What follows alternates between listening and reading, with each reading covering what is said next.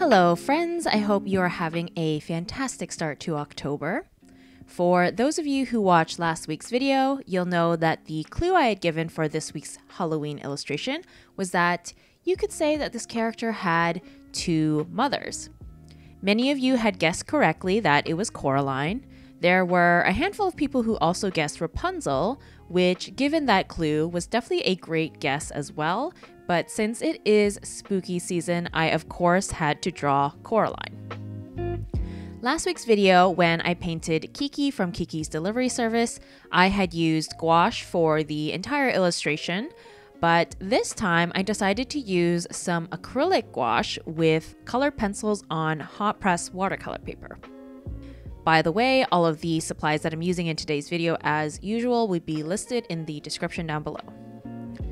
So for those of you who don't already know, I tend to favor cold press watercolor paper since I find that the light texture helps get smoother washes of paint, typically watercolors.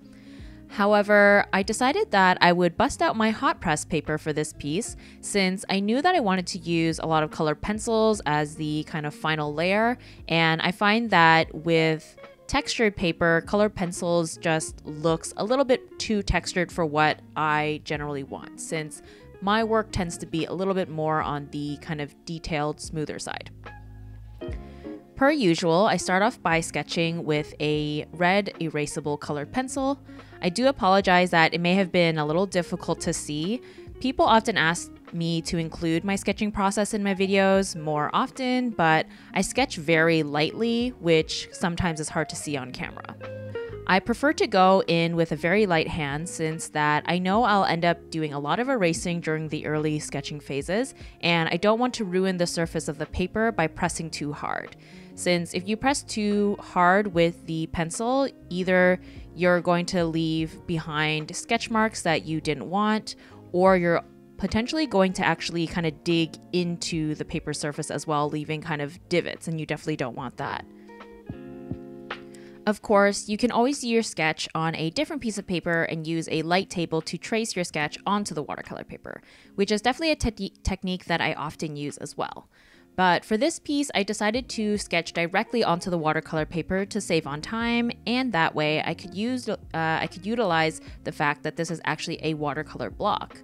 Which, for those of you who don't know, watercolor blocks actually have most of the paper's edges glued on the sides to prevent the paper from warping when you're painting on it.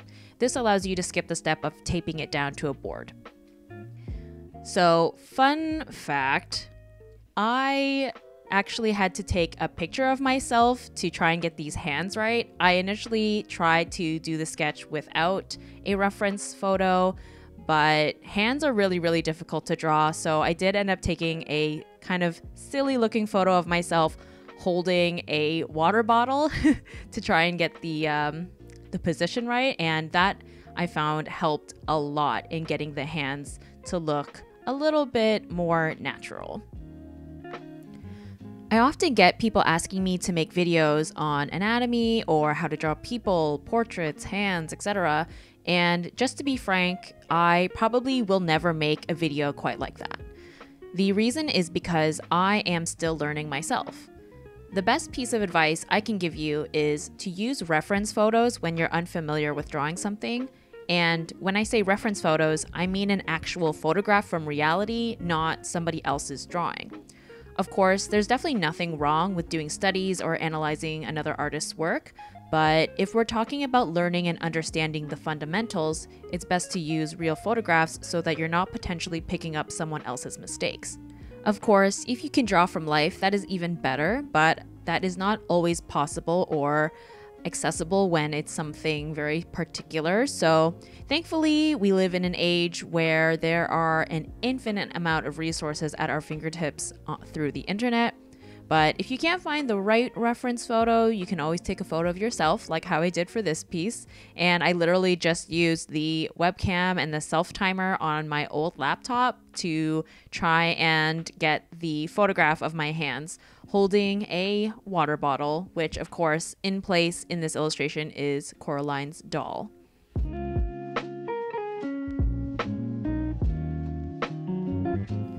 Then when I'm finished the sketch, I do one more pass using the Faber-Castell Polychromos colored pencils.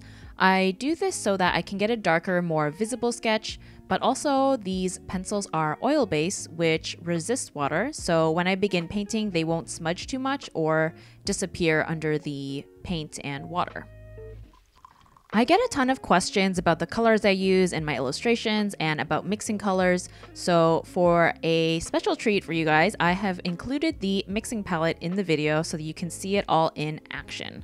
This piece, of course, the color mixing is pretty simple, but hopefully it is helpful or interesting for you guys anyways. And before you ask, the little dropper that you'll see me use is just filled with water. I find that it's a controlled way of diluting my gouache, and it ensures that I'm using clean water as well, since I'm definitely guilty of not cleaning my mixing water very often, and so it gets muddy pretty quickly, and so I find that having the kind of dropper of water helps me get cleaner mixes. So for Coraline skin, I used white and a light peach for the base skin tone, and then I used that mixture with a little bit of red for the blush/warmer areas of her face and hands. I pre-mix both colors so that I can alternate between the two of them while the paint is still wet. This allows for the colors to blend into one another a little easier, and I also use a clean wet brush to help soften edges and blur the two colors together as well. And I guess it's also important to note that I also have quite a bit of water mixed into this paint as well. I find that it helps make the paint flow a little bit better, and that way it's not too thick for these very early stages in the painting process. And again, since I knew I was going to be using colored pencils on top, I didn't want to make the paint too thick, and I wanted to make sure that it was very flat. And so some of you probably already know this, but acrylic gouache, when it's dry, it's dry. You can't reactivate it. And so I knew that I didn't need this much of this peach color anymore. And so I just filled in the background, even though I knew that the color of the background wasn't going to be pink anyways, but I figured I might as well use the paint regardless. And then as you saw, I added in more white because I was finding that Coraline's skin was looking a little bit too dark and a little bit too saturated, so I'm now going in again, pretty much using the same techniques as previously, but having a slightly lighter mixture. And I basically just added white to both colors, and using the same kind of back and forth technique that I used for the first layer, I'm adding in the colors on her face and her hands.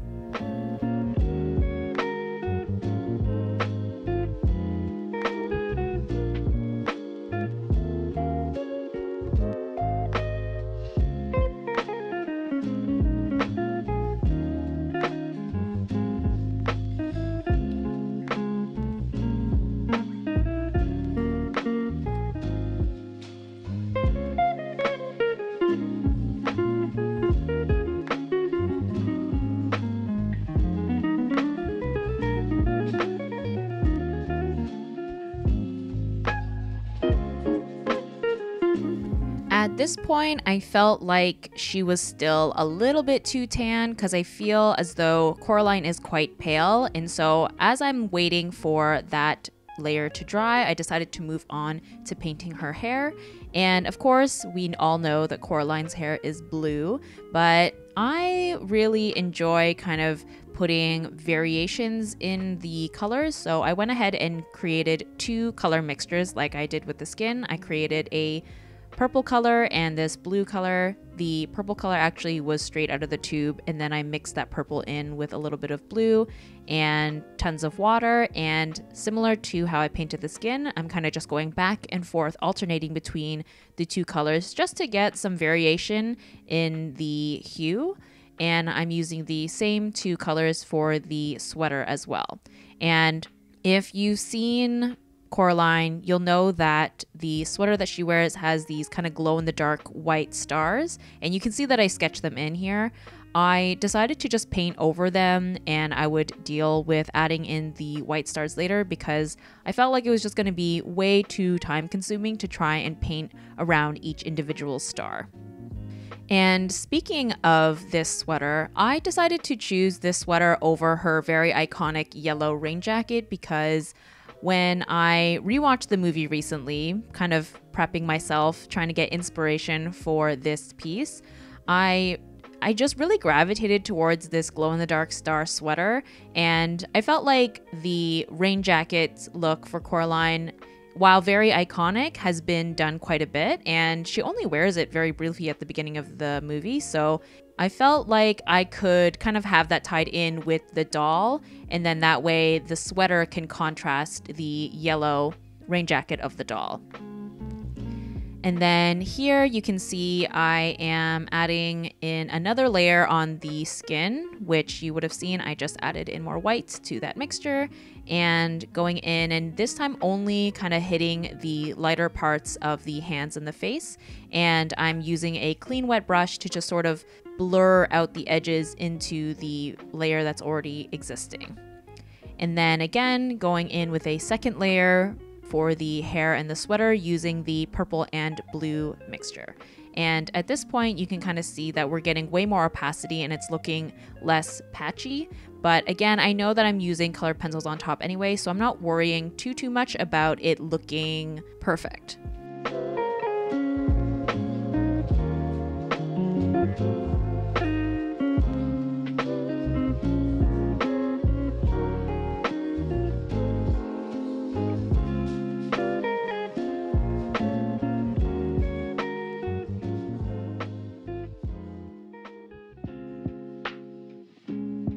Then, of course, I couldn't forget the iconic yellow rain jacket, and I ended up just using straight up yellow and a tiny bit of white for this mixture, and then you'll see I add in a ton of water to a second mixture for the moon.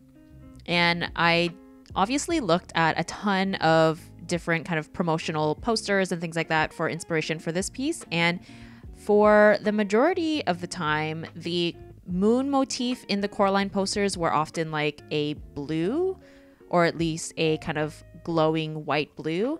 And originally I thought I was going to go with that as well, but then I felt like the yellow of the rain jacket on the Coraline doll was so bright and I needed something else to try and kind of balance that. And so I ended up deciding to have the moon a yellow as well, which in the end I think worked out really well because, as you know, yellow and purple are opposites on the color wheel, and so I felt like the yellow of the moon behind Coraline really helped contrast nicely with her kind of purple blue hair. And since I hate wasting paint if I can, I went ahead and mixed that yellow with a little bit of the purple blue and a little bit of red, I believe, to create the brown color for her eyes and her eyebrows. And then now, as you can see, we've switched to the colored pencils. And I switched the angle here for the camera because I find that when I'm holding the pencils so closely to the kind of base, it's hard to see what I'm doing from a top-down camera angle. And so that's why we're kind of at an angle here so you can actually see what I'm doing. And so, yeah, I don't know if you guys know this, I've mentioned it in a few videos, but colored pencils is actually the medium that I kind of really started out with in my high school years. And so it was really nice to just kind of go back to my tried and true colored pencils. And I find that using this kind of combination of the gouache and the colored pencils, it creates a very nice light texture, which I think really lends itself to Coraline, since stop motion animation kind of has this very tactile, imperfect look to it, of course, because they are actual sculptures. And so I felt like having this medium combination really suited that. Even though I am kind of going in with a very kind of clean line art approach, there is something a little bit more children's book illustration about it. I'm not really sure how to explain it, but I really enjoyed doing the colored pencil for this. And I also decided to use the colored pencils as the line art, as you can see here with the hair, just to kind of, create that textured, soft look as opposed to using a paint for the line art. And for the sweater, if you've seen kind of close-ups of the sweater, it's actually like a woven knit. And I didn't want to go for the woven knit necessarily, so I decided to do this kind of hatching technique and to create a bit of a texture. And I really like how it looks. It's something very fun about it, I think, especially with the stars as well. And similar to how I approached the painting portion of this sweater, I also kind of alternated between a couple different colors.